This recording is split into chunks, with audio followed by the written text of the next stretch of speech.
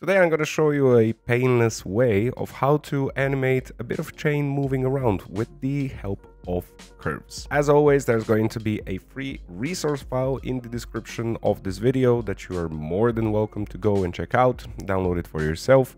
Don't forget to leave a like, leave a comment, subscribe to the channel, helps me out a lot, and let's get into the video. As I said, we're going to be looking at curves. So I'm going to open up my Blender 3.1. I'm using a 2.79 shortcut scheme. Let's start by first defining our chain. So what we'll be doing today is create a chain, and then instead of using rigid body physics, we'll just use some curves to animate it. I'm going to go to my top-down view by pressing 7 on my numpad, shift a curve, and then add a circle. So I'm going to use this circle curve to actually form one of the chains. So I'm going to go into edit mode by pressing tab. And now I just want to move these vertices on the right and left more towards the center. So I'm pressing GX and then holding control and scrolling my mouse. So I go into intervals. So 0, 1, 0, 2. I think at 0, 2 should be fine. I'm going to press GX, do the same on the other side, move it to 0, 2. And then maybe I could scale the top to make it a bit less rounded. Again, S, X, and maybe drag it to 1.3. Do the same at the bottom. Maybe I can bring these just a bit closer. So I'm going to press GX, move it one notch either side, something like that. Let's say that that's gonna work fine. Now under our little curvy line over here, I'm just gonna go under the geometry option, increase the depth of the bevel. So I get sort of like a chain link, something like that. I want to make this into a chain. So the way I'm gonna do it is by using arrays. So first of all, I'm gonna create a duplicate of this chain link, Shift D to duplicate, RY to rotate it by 90 degrees, and then GY to move it so that it basically touches the second link so that they can hug really nicely. I'm going to shift select the last, or rather the first link, and then press Ctrl J to join them together. And I've done this because now I'm going to go under my modifier tabs and add the array modifier.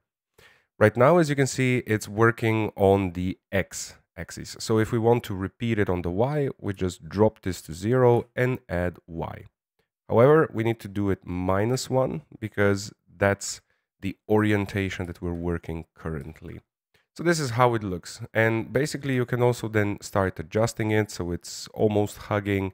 You can also go back in edit mode and adjust these guys separately, and you can move them around as you wish.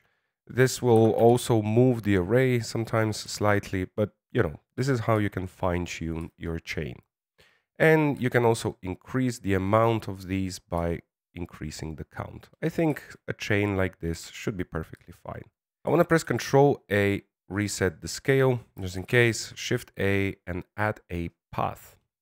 So this path is now looking like that. Now, what I would usually suggest when you're working with paths and you're working with the curve modifier, try to work with the path that was originally added. So I'm just going to scale it on the SX, scale it up by 1.8, Control A to reset the scale. And then I'm going to select the chain and rotate it on the Z so it matches the rotation of the original path. I'm going to scale this bad boy down so it's a bit closer to the size of the path that we chose. I want to keep all of these guys nicely aligned in this origin point right there, right? So now if I want to control the chain with this path, I need to just click on the chain, add modifier, a curve modifier, and with the drop-down menu, I can choose the NURBS path. Now, in some cases, it's going to create this. It's going to slightly deform the object. You can also then, again, just try to rescale it. You can also rescale it by choosing S, Shift X, and then moving it back into its original position, S on the X.